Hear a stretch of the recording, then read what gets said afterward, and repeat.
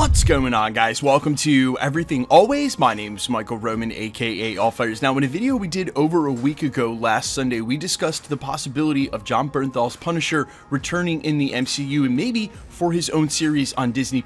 There were certain industry insider editorials that were indicating such, and while I discussed my trepidation with Disney trying to do a series that was anything like that original Netflix series, because that's what's integral to the Punisher himself, the violence that we saw during that series, it has now been confirmed 2 major updates in the last 2 days that indeed Jon Bernthal is coming back. We're going to talk about where this is coming from. Yes, one of them is Rosario Dawson, the other, the most trusted of industry insiders, indicating and confirming yes, he's coming back. We're breaking it all down, Jon Bernthal's return to the MCU, but first, if you could grab the subscribe button. We do daily Marvel content at the channel, and that's all we do. Everything from official Easter egg breakdowns, trailers, and reviews, to the occasional industry insider report and everything in between. So, if that sort of thing's for you, hit the subscribe button, leave a comment down below. That will automatically enter you to win our ongoing PS5 giveaway. If you want, stick around to the end of the video. We'll get into all the giveaway stuff again there.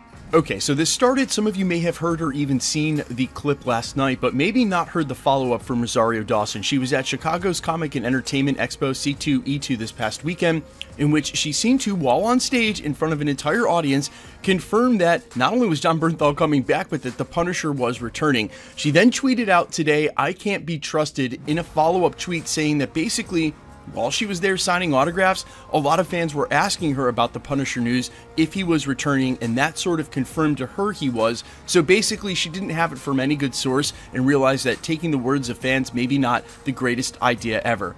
However, Rosario, we got you, because this morning, coming from industry insider Daniel RPK via his Patreon, a great follow, and an industry insider with an almost impeccable track record as of late, has now confirmed all of the rumblings that indeed Jon Bernthal is returning as the Punisher to the MCU. Now, he stopped short of saying whether it'll be for his own series, but reading the tea leaves and seeing how they're rebooting these Netflix characters, it seems like a lot of them that had ties, and especially to Charlie Cox's Daredevil, will return in some capacity. So I'm anticipating we're going to see him in other people's projects before we see him in his own, which was what I brought up as a major point of contention in my video a week ago and mentioned briefly in the prologue, just that Jon Bernthal's been on ample record at this point with multiple interviews explaining that what the Punisher meant to so many people meant a lot to him, and he'd love to return to the character as long as they kept the integrity of his story together. And if you've seen that original show on Netflix, it is beyond violent, the way we expect a Punisher show to be. So the trepidation I mentioned in the prologue, the cautiousness I mentioned during that previous video from last week,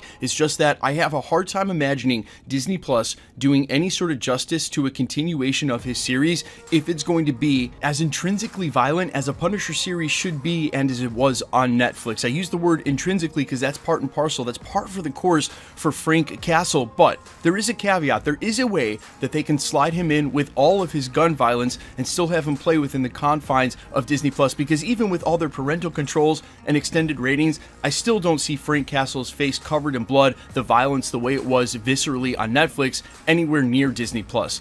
How they plan to do this is the supernatural element that Kevin Feige used by name here real recently when referring to Blade. There is a Midnight Suns buildup going on in the MCU right now, and as we lead into that, you can still have all the gun violence in the world for Punisher, but instead of shooting up humans, this time he's shooting up werewolves, vampires, monsters, the supernatural element. And in that, you can keep him in the atmosphere of PG-13 in the major crossovers. Guys, I know it's being heavily reported in places, but Daniel Rickman's confirmation now of him returning as Punisher, to me, is as good as gold. What's not as good as gold is them continuing to do a Punisher series on Disney Plus, because, again, unless they plan on really extending the TVMA and fully embracing that original show from Netflix, I think it would be better done just having Frank Castle and team-ups. If you're not going to do any justice to that original show, don't do it at all. Just my opinion, but I am all ears in the comments as always. And Rosario, not that you watch my videos, but in case you do, please do not be upset. We are not going to vilify you, pun totally intended, with the cesspool of bad information, especially on social media amongst fans right now. It's not surprising at all. So all good.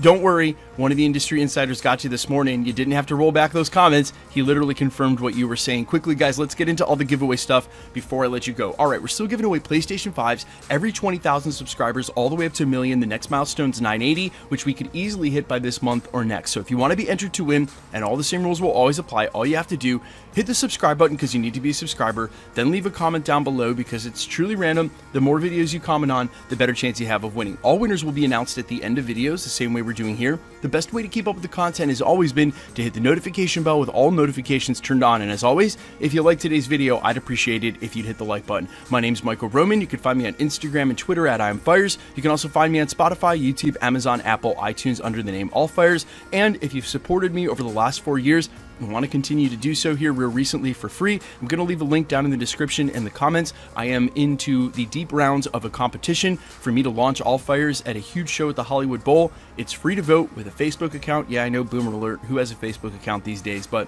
all you have to do, click that link, vote for me, AllFires, and you can do so for free every 24 hours. I would sincerely appreciate it. I love you guys. I'll see you in the next one. Peace.